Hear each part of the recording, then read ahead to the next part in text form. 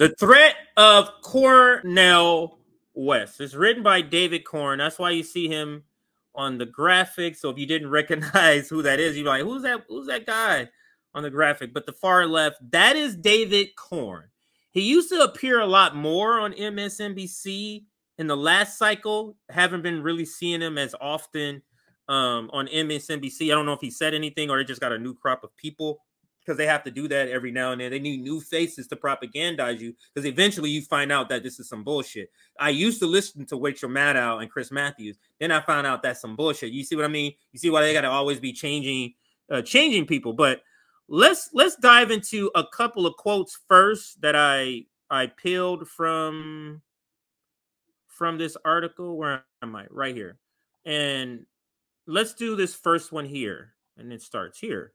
This is directly from this article. We'll bring up the full thing, but it says, quote, West, with the help of Dow, appears hell-bent on waging a campaign that denounces Democrats and Republicans, while progressive Democrats make the pitch that the left and the center must join forces to prevent Trump from retaking the White House and imposing the dangerous authoritarian schemes he and his allies have already cooked up. And we can just stop here and discuss this part, because this is not a selling point anymore.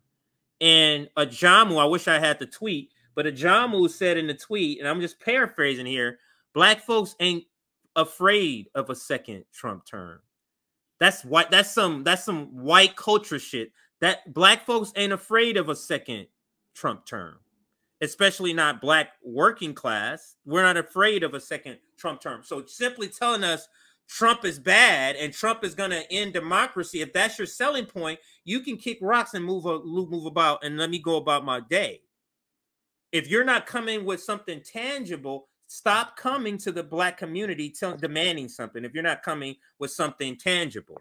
And I'm telling you, man, I've never seen so many people that's black and openly saying that they voting for Trump. Like, they're not MAGAs. They're like, I'm definitely voting for Trump. I'm definitely voting for Trump next. And you have to remember the bills that Trump has signed to let out a whole bunch of people that Joe Biden had locked away during the 80s. First step at in the 90s.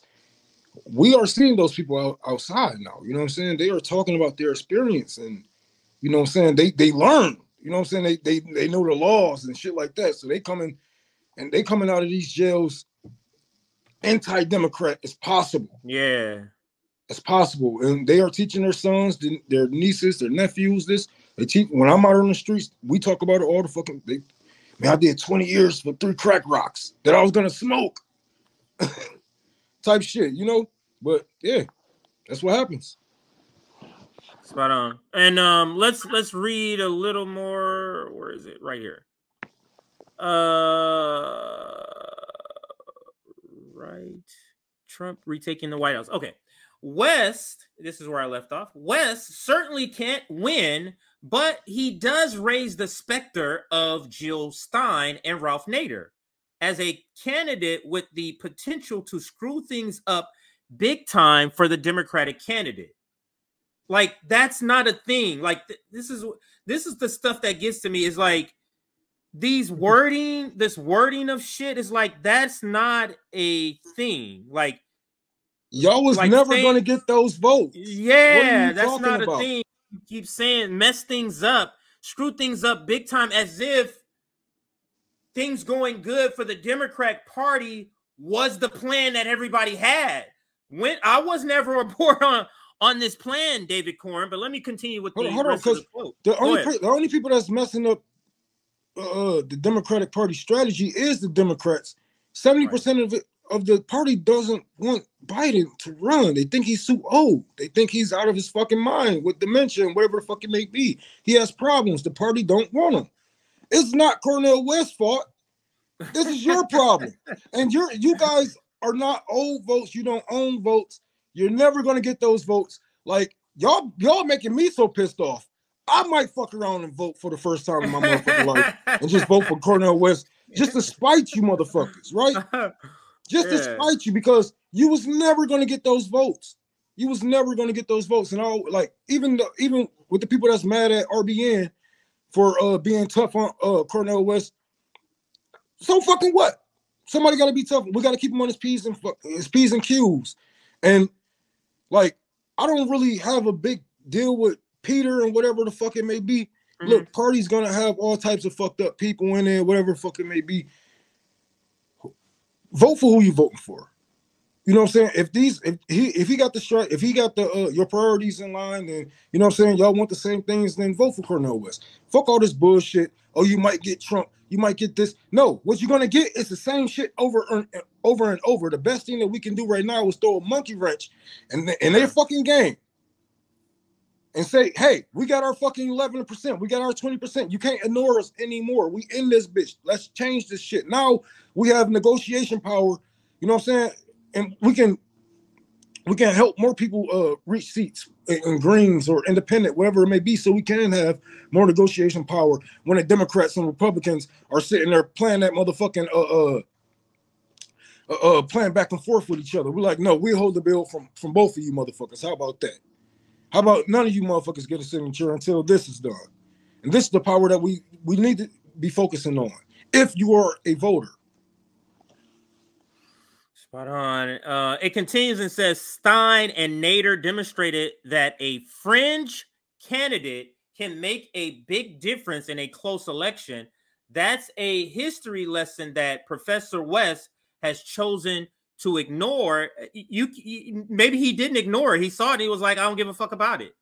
Like, it's so annoying. I guess that's the best way, how these professional managerial class left just assume that everybody's top goal is to make sure Donald Trump doesn't go back into the White House. And that's not. I'm telling you that shit right now. That's not at all a priority for me whatsoever. Here's the rest of it. And here's another. This is a quote, actually. This is not me talking. Somebody thought this was me talking. This is also from the article, and this is the second part. Meanwhile, West, who has been the honorary chairman of the Democratic Socialists of America, is not scaling back on his association with the left. They're mad about, and I'm going to pause here. They're mad. I know everybody know about the upcoming event on October 3rd. Cornel West will be speaking. Sabby is going to be covering it. Maybe I'll bring it up in a second, but they bring it up right here in this article. And this is what he says. Listen what he says about this. He, that's Cornel West, has signed up as a headliner for the October 3rd event. It's an anti-war event, by the way, for those that, and I'll bring it up for those that might want to attend. October 3rd event featuring speakers and groups that oppose U.S. military assistance to Ukraine. They tend to claim that the barbarous war that Vladimir Putin launched is a proxy war for NATO and that the United States is responsible for the lack of peace resolution. You notice how they put that shit in parentheses. My nigga, that is the truth. It is a proxy war. It is a proxy war. And you know what? You know, I'm honestly tired of people calling it an invasion. If anything, the U.S. invaded Ukraine. If anything, the U.S. invaded Russia borders. Like, if you want to point some fingers, we can point some fingers. Putin is not the nicest guy, you know what I'm saying? But he don't have Obama blood on his hands, right? He ain't got Bill Clinton type of blood on his hands. George Bush so type if of blood. If you want to point some fingers, why are we here? How did we get here? How did these people get this the training? How did they get these shells and this military equipment? Why are we so, you know what I'm saying, into this war? Because we have something to lose and we have something to gain from it. America, you know, like, it is a proxy war. America is responsible. And I'm tired of people acting like, you know, we are the good guys here. No, this is the empire. This is the empire. Understand what your empire is doing around the world, or if not, shut the fuck up. Because if you're not going to learn history in full detail, then bitch, don't even try to learn at all. You're just wasting everybody's time. We have truths, and you honestly doing yourself a disfavor. Yeah. Let me continue here. The list includes. This is the list of people they're mad. What he's doing here? He's trying to say, look, he's so fringe. Look, he's out here doing this crazy event. People against Ukraine, and look how they even view the war. And that's what he's trying to do here. Now, it doesn't resonate with us. It resonates with people who would listen to him. And then he goes on to do this. The list includes Claudia de la Cruz, and that's right now. That's currently the person that I would vote for would be Claudia de la Cruz. And you notice they don't mention she's running for president. He doesn't even mention Claudia de la Cruz is the presidential candidate for PSL, the Party for Socialism and Liberation. She's that presidential candidate. But they go, the list includes Claudia de la Cruz, co-executive director of the People's Forum, which identifies itself as Marxist. You understand how much of a bad word this is to capitalists? That is the most foulest word besides communism is Marxist. And you hear them talk about it all the time. They use it as a slur all the time on corporate media because I hear it all the time. And then they point out Eugene Purier, I think that's how you say his name, is also going to be there, a former host of Radio Sputnik, a Kremlin-controlled propaganda outlet, and Medea Benjamin. Hey, CJ. You know what he was doing when he was typing this shit? Yeah, like you see on TV, like the nails just be up there like that. It's such cartoonish how he's describing this. Yeah. But then he says, and Medea Benjamin, the leader of Cold Pink, the subject of a recent New York Times investigation that showed that this anti-war group has received significant financial support from a pro-China tech mogul. Just having China in there is the propaganda piece there. And has become a defender of China's atrocious human rights record, as if the United States... Who beats the United States human rights record? It's so fucking... It's laughable what these people say. But anyway... That's the article. I'm going to bring it up. I'm going to bring up the full article in just a second. But this is the nonsense that a person like David Corn, I don't know, what do you think they can do? See, the thing about Marianne Williamson and RFK, this is why I'm so happy he didn't run as a Democrat. They don't need to write articles, the threat of Marianne Williamson. They don't need to do that because they can just crush them in the primary. That's all they got to do. They can't do that with Cornel West. This is why they fear him. What do you think he's in store for if he goes all the way to November? What do you think he's in store for? If he's successful, death. But he's in store for a lot of course, a lot of smears and people going in his background and going through his trash. You know, probably planting some shit on him or whatever the fuck it may be. Because the people do one thing that the Democrats and Republicans don't want is the non-voters with the voice. Is the people with the independent block, the biggest block. They don't want us with a party because they can go ahead and play their back. They game of tug of war all day without us, but we just snatched the rope from them. They like, oh shit, no, they don't want this. So one thing Cornel West is good for is waking up the non-voters. Is waking up the post-duopoly, post-Democratic Party voter and whatnot. So I think he's on the right track to get a lot of vote. I think they're undermining him, especially in these polls.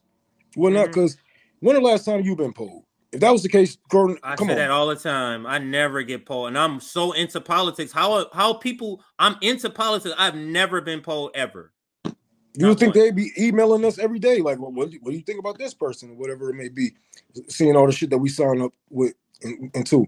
But yeah, I think they're undermining him, and the bigger his message get, the more people are going to feel like voting. I think it's going to bring people back to hopefully not, but some kind of like the Obama days where we actually have a voice, we actually have a choice. You know what I'm saying? This is our platform. We built this from the bottom. And this is what I was explaining of why building a third party is better than joining a winning third party. Like I would rather join a losing third party than join a winning third party, because they don't need me if they're already winning. They already have the strategies and whatever. But now this is our chance to take over this party. Now this is our chance to, mold this in our and whatever the fuck whatever the fuck we want it to be. You know what I'm saying? We can call it a leftist party, a Marxist party. We can turn Green Party into a socialist party. But this is our chance to build it from the ground up. And I think people should take advantage of this time with Dr. Cornel West, especially him not being so far left. He not the furthest left candidate running for president right now. Right. That's Claudia. I don't even know if it's Claudia, but she's further left than him. Yeah. Yeah, so and he's not further left than us either. Like Cornel, let's be real. I mean, we've said this even before his candidacy. This is not a shock. We've said this before. I think you were one of them. Like, he is to our right. Like Cornel West is to our right, and that's okay. Yeah, that's okay. But this is our time to get around him, to push him to the left. Push him to the left. He needs more people around him. He has been surrounded by PMCs his entire career. Right. Even his job is being surrounded by their children. You know what I'm saying? This is our time to get in his ear to tell him, like, no, this won't work. You know what I'm saying? You're gonna turn people off like me and him and Jim at the bar and at the plant, whatever it may be. Stick to the word of the proletarian. Stick to the word of the worker, and you would do fine, man. You would do fine. This is one of the things. This is one of the reasons why Trump was so successful in the Midwest, because he spoke to the workers. He spoke for the workers. He came out to the plants that got shut down. He said, "We're gonna open this bitch back up. We're gonna get you guys your wages. We're gonna fight the NAFTA deal." You know what I'm saying? And he won the Midwest. I think he even won Detroit. Yeah. So that's crazy. We're in Detroit. Yeah. That's a black ass city. So yeah. Yeah. This relates to the topic, so I'll read Janice's tweet. Shout out to Janice, always showing us love. Spoiler is fake. Per exit polls in 2000, only 35% might have voted Dem. 25% might vote Repub. 40% would have voted other third-party candidate. I don't want to tell you that. 12% of Bush vote came from registered Dems. Cross-party voters equal loss.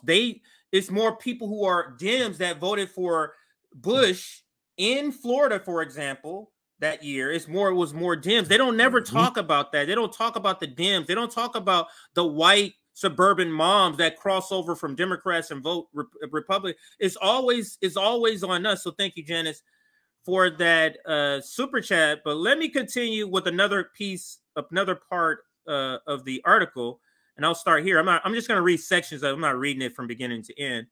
I've broken several stories on No Labels. Let me make this bigger.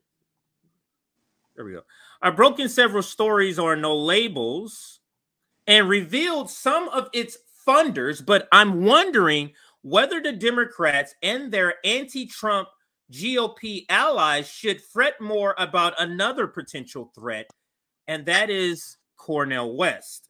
And it goes on to say, West, the fiery left-wing academic and orator, is running for president at the Green Party as a Green Party candidate. There are a bunch of little-known Green Party contenders, but he seems a good bet to snag the nomination. Yeah, I'm pretty sure he'll win. Yeah. That will give him ballot access in many states. As of now, the Green Party is on the ballot in 17 states, including Wisconsin. This is your state, Michigan, and North Carolina. They're afraid of Michigan. These are the states that the Democrats are going to be kind of afraid of. Same ones always. Arizona, Georgia, Florida, Ohio, Michigan, Wisconsin, North Carolina to a lesser extent. But these are the places, and he's on these. Guess these are two of the states that they thought Hillary was going to win. She lost. He's on in those states, and I believe he's on in Florida too. Then it goes on and says, which are likely to be competitive in 2024. It's aiming to get on many more. In the 2020 race, the Green Party won a spot on the ballot in 30 states and write-in status in 9 states. That's 39. So then that's around, Rome. That's around where they're expecting in 2024 to get around 40, because 17 is easy to get on. About 20 states is the easiest to get on. That's why they're already on. Then there's another 10 to 12 states that it takes a little more effort, but they're surely going to get on. So there will be on 30 for sure. And then it'll be roughly 7 to 10 more that'll be write-in states. But in 2016, they got on 44 state ballots, man. If we were able to get 44 and could gather write-in votes in 3. So 47 states you could have voted for Jill Stein. If they're able to get up in their area with Cornel West, he could really do something. And even if we say Cornel West and Claudia combined, go ahead, Ron. You're going to comment. I would like to say something about the when he said, I think, you know what I'm saying, maybe they should stop fighting each other and focus on Cornel West. If they do that, they know this. They're going to be helping Cornel West. We have so many people that's anti-Democratic Party, so many people that's anti-Republican Party, and have no idea that Dr. Cornel West is running Green Party. Like I be talking to a lot of older black people. I heard like, you know, Dr. Cornel West, you know, he came. I'll be talking to him about RBN. Like he came on the show. He running for president. Like Dr. Cornel West. Like yeah, Dr. Cornel West. Like yeah, the civil rights fighter. Like yeah, he running for president. Like niggas don't even know. They don't even know. So I think if they was to put a bigger spotlight on him, they're going to be doing him a service, doing themselves a disservice. They know this because too many people hate them and is looking for exit, and they are, you know, not calculating, or they are miscalculating how many socialists are actually living in America. There are more socialists in America than it was in the 80s and 70s right now. You know, they just don't have a party right now. So you give them that platform if you want to. You're gonna be a fool. You're gonna be a fool, and he probably end up really throwing a real monkey wrench in a duopoly. For sure.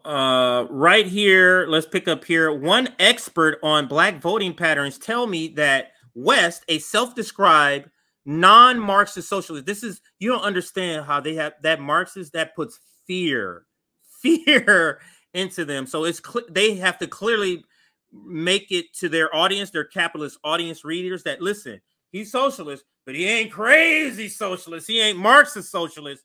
That's what he's trying to make a point here.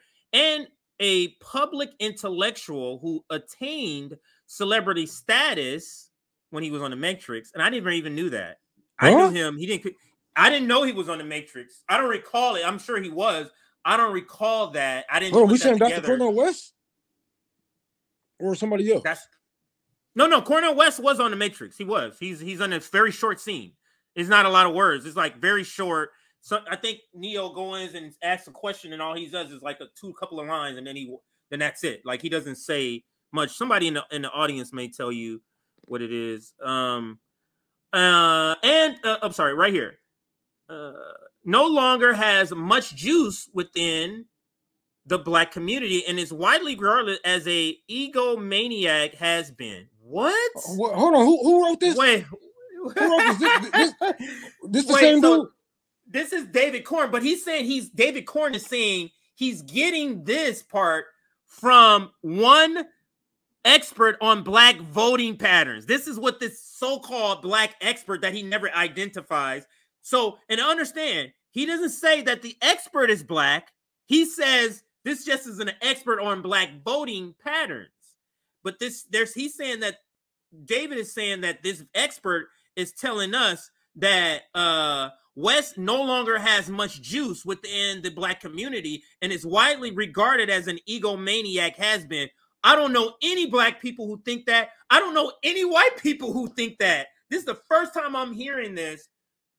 But that's the critique they give of him. And it says, it's hard to know if that's an accurate appraisal. West is charismatic figure with a high profile derived in part from his anti-racism campaign and his hip-hop politics and assorted controversies, including clashes with Harvard, which he left in 2021. But it goes on. I'm not going to read the rest of it. I'm gonna. This motherfucker is disgusting. Yeah, he goes on and says, a bunch of stuff. But let me read this part. This is one part I do want to read. Not surprisingly, the West team is trying to shoot down all the talk of him being a helpmate to Trump. In the New York Times on Sunday, his campaign manager, Peter Dowell, contended that the Democratic claims that West is a spoiler were anti-democratic. Quote, you don't protect democracy by trying to kick Greens off the ballot, and you don't protect democracy by telling people you're a spoiler. You can't kill democracy to save I agree with Peter. I agree with Peter. Yeah.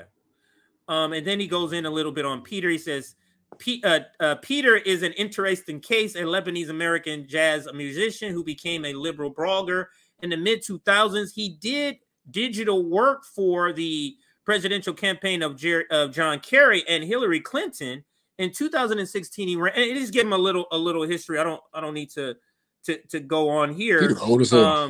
Yeah, I don't need to go on there because a lot of the other points here. Hold on a second. A lot of the other points I've already read in the beginning. Yeah, a lot of the other points I already read in the beginning, but I just don't get how can they consider him a spoiler when nobody who's gonna be voting or think about voting Democrat, they ship is already sailed. They have their mind set. They're voting for Joe Biden. They don't get Dr. Cornel West is not gonna just change your mind. Like, oh yeah, I'm gonna vote fucking third party. No, you might get a handful of people, but the base, no, not even Republicans. So yeah, I don't see him being a spoiler to anything. I see him being a spoiler to the duopoly and getting a great outreach to the non-voters and the independent voters and getting them on his team. I see how that can be a spoiler. But as far as helping Trump, no, because Trump is going to win. Trump is going to win whether Cornel West is running or not. Well, it looked like Trump is going to win. I believe the same thing. I do believe Trump, if he's allowed to run, I do believe, and he's in it. I do believe Trump is going to win. I don't think it's going to be close either. I don't think it's going to be close. I think he's going to win. If it's Joe Biden, especially if he's still the one running. To me, this is not even going to be close. People need to stop listening to people like Kyle Kalinske and Crystal Ball when they talk about we need to win and win and win and win. No, nigga, sometimes you need to lose. Sometimes you need to lose to learn how to win. Sometimes you need to lose to learn how to strategize and fight again. Sometimes you just need to get up. And we ain't even up yet. So, it's best for us to keep pushing for this Green Party, keep pushing for, any third, fourth, fifth party in America that you can. So we can have more negotiation power amongst workers and not the corporations who clearly own the Democratic and Republican Party.